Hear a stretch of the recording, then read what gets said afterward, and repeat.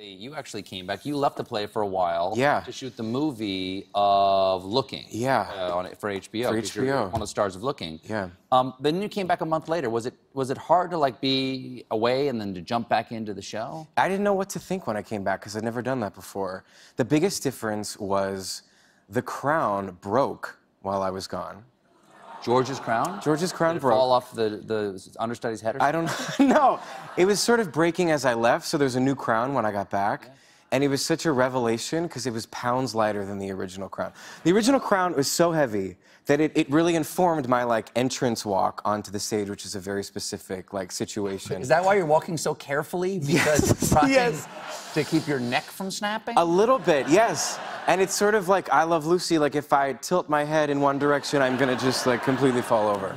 Now, I understand that Beyonce loves your walk.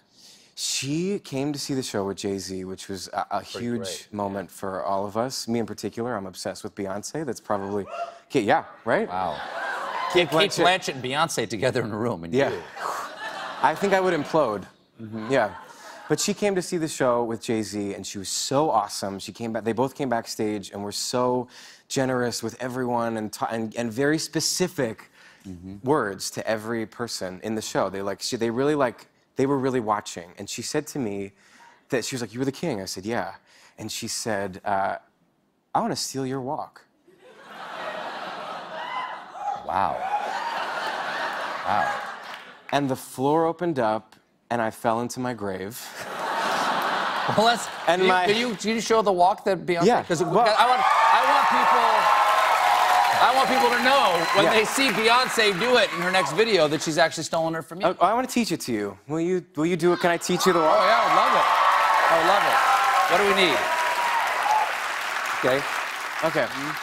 Okay. Maybe we'll walk. Let's walk in this direction. Yeah. Okay. Okay. Sounds good. So imagine that you've got like a crown on your head that weighs like 50 pounds. Okay. All right. You're in a giant cape, so you're basically weighted down with a lot of like poundage, right? But you're also. So you feeling that? I've got it, baby. Yeah. But you're also in heels. Right. Okay. Do you have like a book or something I can put in your head or like to like simulate weight? I've got. We need your hat. Doris Kearns Goodwin's got a couple of books. I had a couple of hers. How about The Bully Pulpit? Perfect. And I got her one on the Roosevelt's here. That'll work. Nice. Okay. All right. It's a good plug. Okay. So you got this on your head, right? Okay. Are you balancing? I'm gonna button as well. Okay, and keep your cape on. Are your heels on? Oh, you wearing your heels? Yep. Okay, so now you're just gonna want to put one foot in front of the other without crossing them, and walk as though you're walking on a tightrope.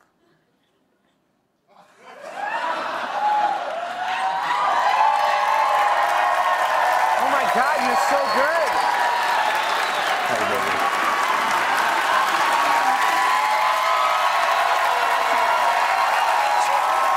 Jonathan Groff is in Hamilton, now on Broadway.